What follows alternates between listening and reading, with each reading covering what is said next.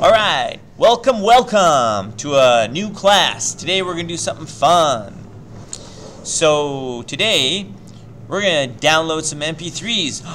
Oh no, not illegally, that's right. So you can actually go to this website here called, you can Google Creative Commons mp3, and then you can go to like Creative Commons, and then here is CC Mixer. And you can go to CC Mixer there, and then I just went to Picks here, and then I downloaded this song called Minor Swing. There it is, and so I've already downloaded it. And so now that we have an MP3, you might say, well, how are you going to play the MP3? Now, this kind of lesson that I'm giving you is going to be teaching you how to play audio files, specifically an MP3, with an FLTK or a Python FLTK GUI. However, what is even more important than that is I've decided to teach this to you in a way that uses subprocess. In other words, we kind of spawn a subprocess in order to execute a different program to run the audio file. Now I know I've Googled on the internet, and there are other ways to do this in Python. Like, for example, I think you can import Pygame and import Mixer from Pygame, and you can even do it. I think there's a VLC plugin, I think, for Python as well. But in any case, listen, my objective here is not just to teach you how to play an MP3 using Python, but also my objective is so that you learn how to launch any program from Python. I think this is more powerful. So, yeah. Okay, so therefore, what's the program we're going to use to run it? Well, I decided on the Videoland Client VLC Media Player because it's cross-platform. As you can see, it runs on everything. And yeah, so you can download it and install it on your own computer. And so here is Subprocess. So Subprocess is a way to start other programs from within Python. And since we're using Subprocess, we're going to be using another program, or another, I should say, module called Signal. And if we kind of scroll up here, Signal is a way of sending specific signals to a running process. And unfortunately, it turns out that this is a little bit more flexible in Linux, but we can have basic functionality in Windows. But in Linux, I think I can do a little bit more. We'll see. In any case, let's get started. Let's take a look at the code. Okay, actually, before we look at the code, I wanted to go over something.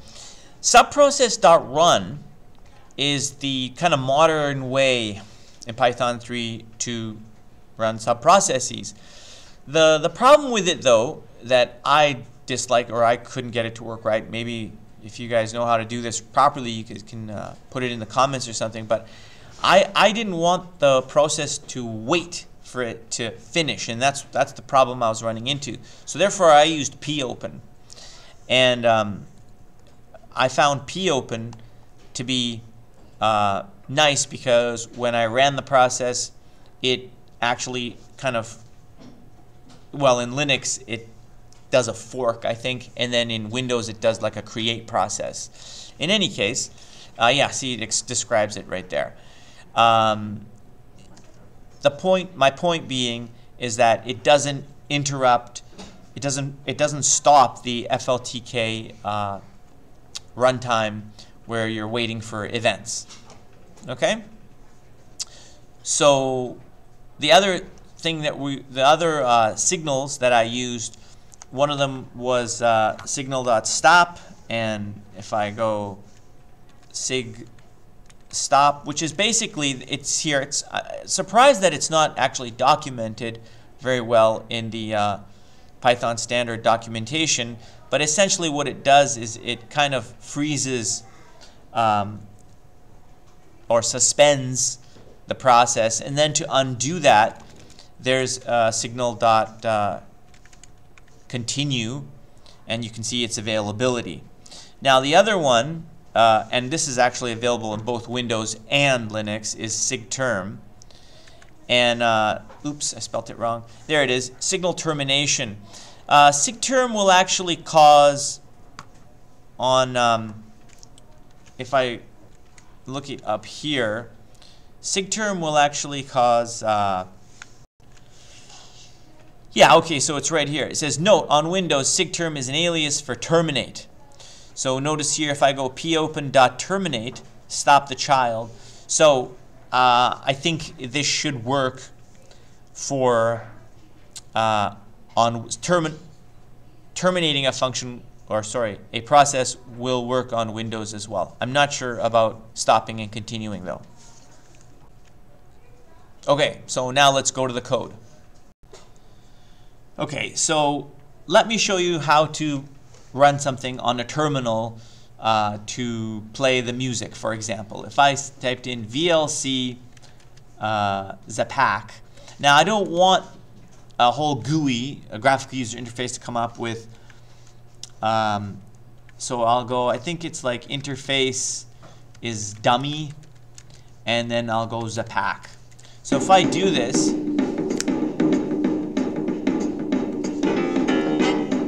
so you can see that I can play it. I just hit Control-C to stop it, but that was the song Zapac that I showed you where we downloaded it from. But you can see that, in fact, I'm able to play it from the command line. Now notice that what I typed in to make it play.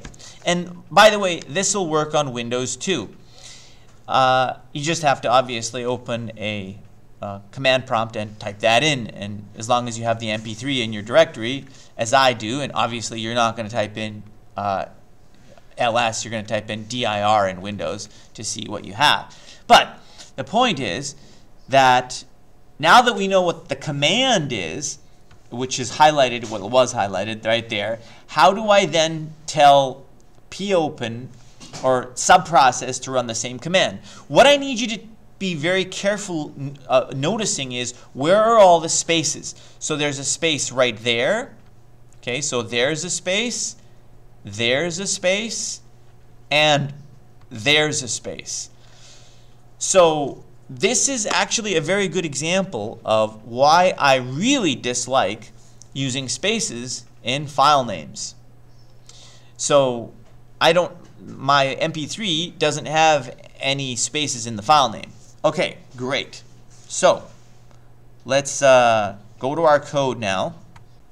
Okay, now let's start IPython 3, and now let's actually run that same file through the subprocess. So let's go import subprocess as sp, again because I'm lazy, I don't want to type too much. And now we're going to go sp. Now this is going to return something, but I'll just type it for you anyway. Sp. Now listen, I could go sp.run and type in, now it's going to expect a list of everything I typed in before. Now I don't know if you can still see it on the screen, but it's right up here. So it's VLC interface dummy Zapac. So now it's going to be VLC as a string, comma, so this is a list, right? And then the next thing that comes in is the next thing after the space. So interface, yep, and then a comma, and then another word dummy, and then another string, and this is now going to be the mp3. So you can see how I have, and of course that's a list, and I've got to close off my run. Now listen, if I run this now, you're going to notice that what's going to happen is run is going to wait for that process to finish. Now this song might be 3 to 5 minutes long. I'm not going to wait 3 to 5 minutes long for this process to end. And so therefore, what I'm going to do is I'm going to use popen instead. So if I go popen and I run this, now look what's going to happen. So the music starts, you can hear it, but now how do I stop it? Let me turn down the volume here a little bit. I think you can still probably hear it. And the way I'm going to stop it is there's a variety of different ways how I could stop it, but I'm going to go like this. I'm going to have to, let's turn the volume down a little bit more, and I'm going to go import signal, and now I'm going to go, oh, I can't actually. Bad me. Look, I didn't actually specify anything that it was equal to here. So now I don't have the process ID to kill this thing. Wonderful. How am I going to stop it? Okay, so notice, turn up the volume. I've exited IPython, but the music's still going. So what do I do? Well, I'm going to use a Linux command. Now I'm going to say kill all processes that start with or that are VLC. Yay! I stopped it now. Okay. Now kill all, it's not a Windows thing. It's a Linux thing only. So now how would I do this in Python properly? So let's do it again. Okay. Let's go back into IPython, but this time let's import subprocess again as SP. Yep. Okay, now here comes the difference, okay? By the way, let's import signal as well because, listen, we're going to need it anyway, and it's good to import things first, not halfway through a program. So now, let's now say PID equals. This is something I didn't do the first time around. Now when I run this, you're going to hear the music again, okay? Here. But now, what I'm going to do is I'm now going to, because I have the PID, I can now go PID, hold on. Yeah, okay, I remembered it. All right, here it is. So it's PID.send_signal, and now I'm going to, because I've imported signal, right? I'm going to go sigterm dot signal. I'm messing up here. Signal dot, here, let me turn down the volume. Okay, so it's signal dot sig, I can't type. There. That, now I'll turn up the volume and you'll see what happens when I send this. Ready? And it killed the music. So what I did by sigterm, by the way, sigterm will actually work in Windows as well. It'll actually call .terminate. So it's actually, basically in Windows, it's like doing this. I think that's what it does. So doing line 4 here will actually accomplish line 5 in Windows. Now, point is though, is that we can even get a little bit more complicated with this, because there are other signals that we can use, suspend and resume. And let me show you what those ones are. So I've got to start the process up again. So let's start it up again. So here it is. Okay, here we go. It's playing again. Now this time I'm going to pause it. Ready? Watch. I'm going to go sig stop. Now pay close attention to where the music is, okay? So now it's now paused. If I want to start it up again, all I have to do is go sig continue. So I'm actually sending signals to a running process. Now in this case, the process is not dead, it's just simply suspended. So it's not running. So now that I'm going to send the signal continue to it, watch what's going to happen. There we go.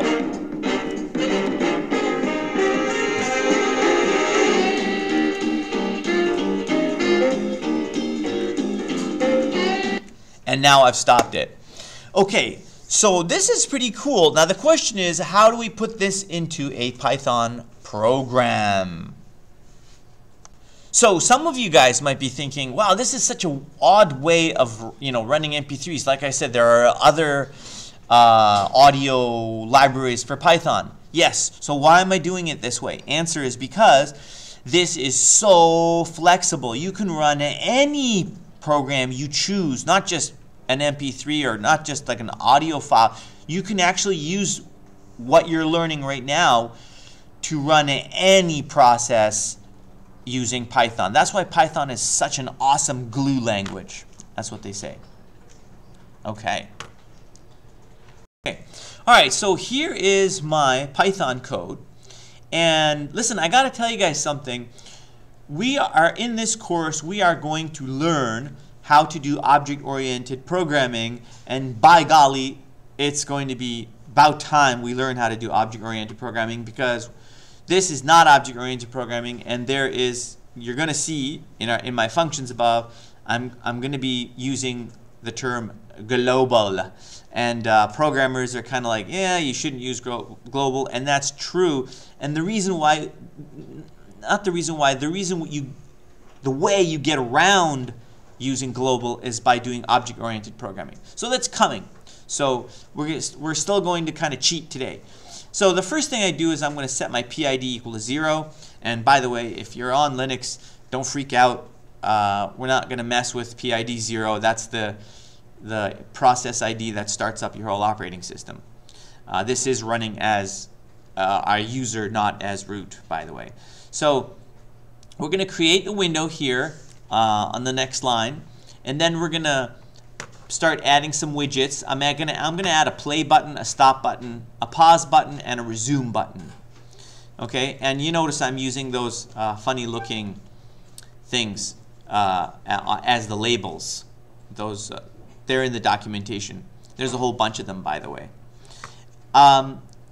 Then I'm going to create the callbacks. Now listen here.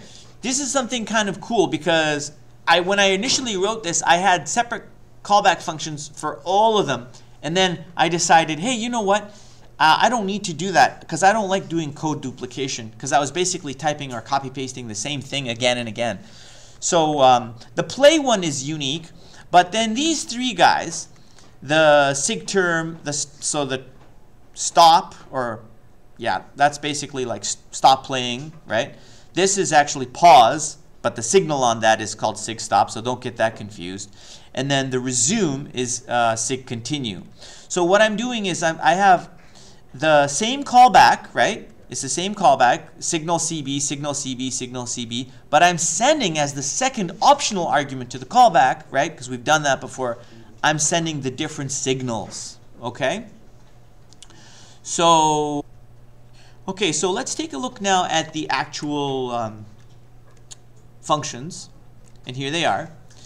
So play that's where I'm using global, and so now what I do here is I say if the PID is equal to 0, okay? So, all right. So why do I have this not equal to 0? It's because when I initially start the program here, PID, and by the way, just to make this clear, that variable that I call PID stands for process ID, but you can use anything you want. It's just a variable. You can use X. It doesn't really matter. I just wanted it to be descriptive. So that's why I have to use global here. And the reason why I do that, oops, actually this shouldn't be here twice, is that I'm actually trying to tell, I have to, well, first here I'm setting it equal to 0. So as soon as I do that, it becomes a local variable in the function. And to tell you the truth, now that I think of it, the only function that actually requires the global is the one where I set it. But this one does. This one has to be global. because I'm setting it equal to something. So now PID is local, and I don't want it to be local, because if it is, it's only going to exist in that function. So I need the global here. In this one, I need global because I'm setting it equal to 0 here. Once it's, in other words, once it's dead, once I kill the process, I want to set it back to 0 again. And in this one, I don't actually need it to be global, so I can get rid of that. And then, because I don't have a local variable there, okay, for close. And that's about it. So, take a look at play. I say if PID is equal to 0, in other words, now what does that mean? What that means is that nothing playing already. No music playing already. Because I actually did try this without that, and I can click on play 6 times, and now I have 6 instances of the same song playing all in the background.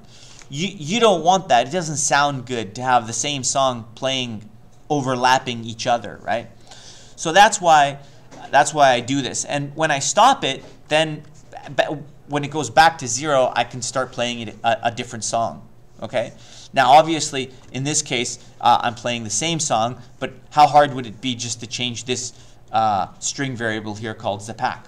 Very easy. In fact, you know, that would be a cool assignment, wouldn't it?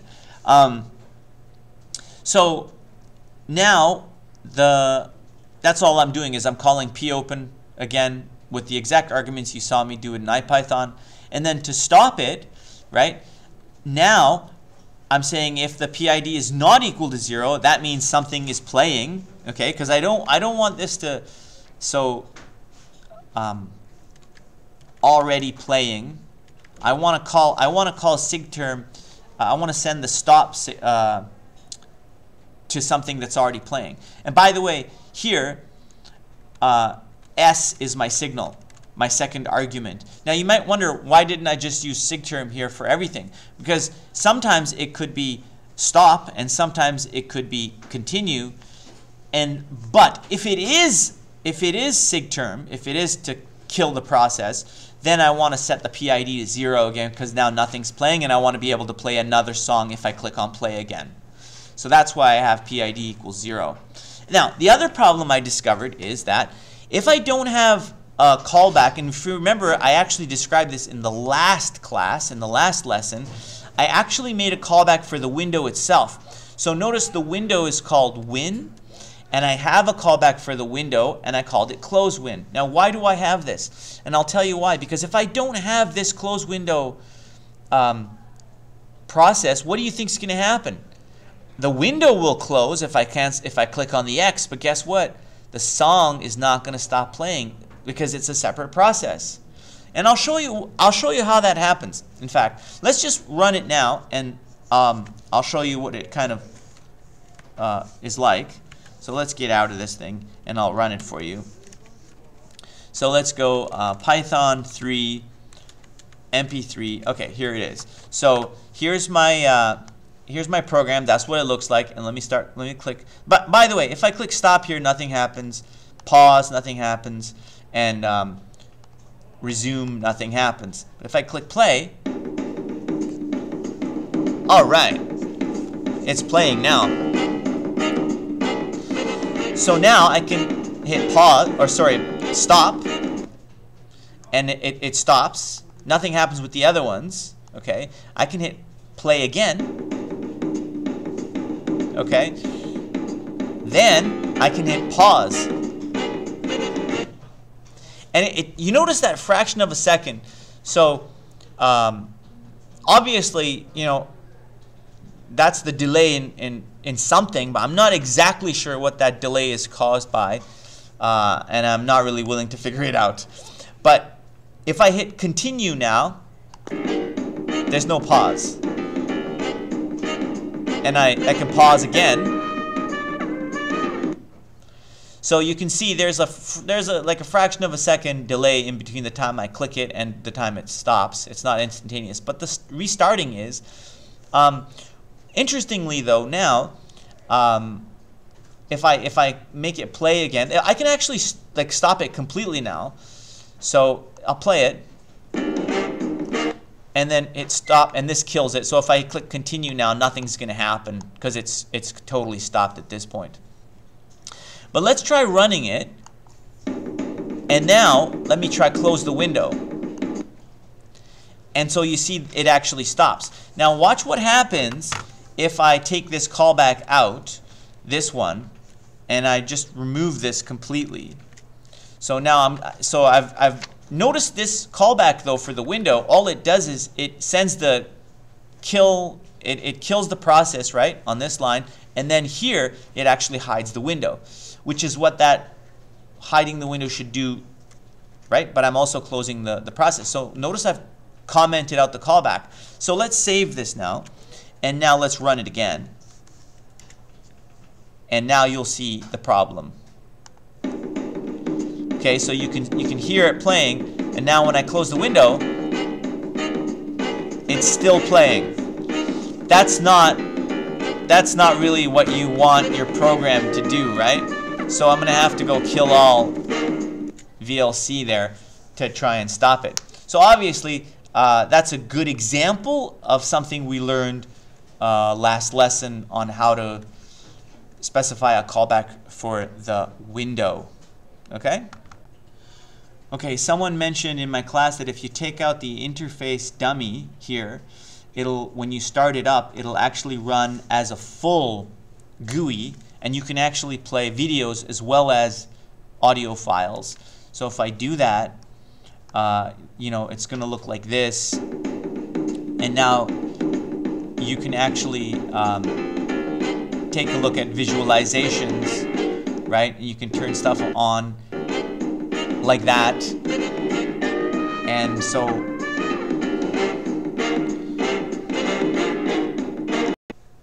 okay, so that's the end of the video. I hope you learned a lot about using Subprocess to launch whatever you want, and how to stop those processes, and control that all through the pyFltk GUI.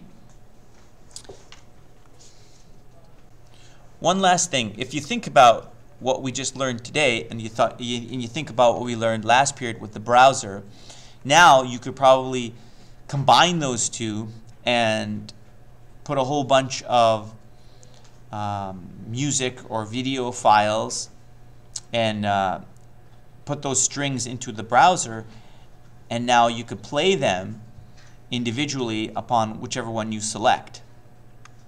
So that's kind of cool.